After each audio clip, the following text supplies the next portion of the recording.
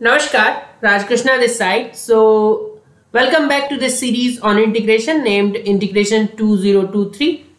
I hope you must be following this. The playlist link is in the playlist section as well as on the website. So, you can go and visit the playlist from there.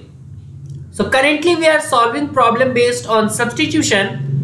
And as far as e power x is concerned, we are doing problems related to this, and we already discussed that whenever you get e power x, one thing is there that either its derivative is directly there, then there is no problem. Don't worry about this b and c, these are just constant, we can manage it. So first thing what we can see here, that derivative of e power x is e power x, that is not there in numerator. So what we will have to do, we will have to divide both numerator and denominator by e power x. So let's proceed doing that.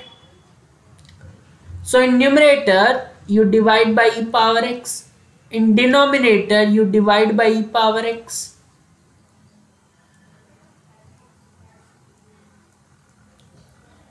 You know 1 upon e power x can be written as e power minus x. So this can be written as a e power minus x, b e power minus x plus c. Now I can easily substitute b e power minus x plus c as some other variable. So derivative of e power minus x is e power minus x, and with chain rule derivative of minus x is minus 1. So b e power minus x and a minus sign. Derivative of c is anyway 0, dx equals to dt. So what I am saying is e power minus x dx, and that I can easily replace by minus 1 by b dt. So here a can be taken out, minus 1 by b can be taken out, e power minus x dx can be replaced by dt, denominator is t, dt by t integration is log mod t. Some of you comment that it should be ln. Yes, it is log base e of course, but I tend to write it log only, okay, and it is understood that base is e. So log mod t plus c, and this is minus a by b. What is t here? It is b e power minus x plus c. Let's name this constant c1 rather, so that you don't have any confusion. Okay, now you can further simplify this. If I write this answer here, so minus a by b log mod. Now e power minus x can be written as 1 upon e power x, like this. Now see how I am simplifying this.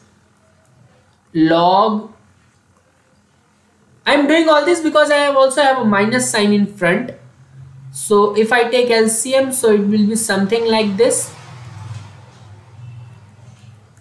Now you know that a log m to the base, let's say c, so this a can jump to the power of m, and we get log m power a to the base c, something like this. So this minus sign can go to the power of this overall expression. Okay, so I can write this as a by b log, so when minus sign will be there, a by b power minus 1 can be written as b by a.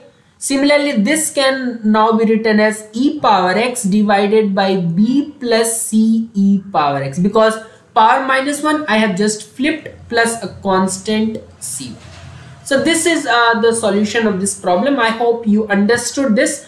It was no way difficult if you understand that because e power x is not there in numerator, you need to do some adjustment like dividing numerator and denominator by e power x, so that you get derivative somewhere in the numerator, and other simplification related to log you already know. So that's it for today. You can share the playlist with your friends so that he or she is also able to understand the concept. Thanks again.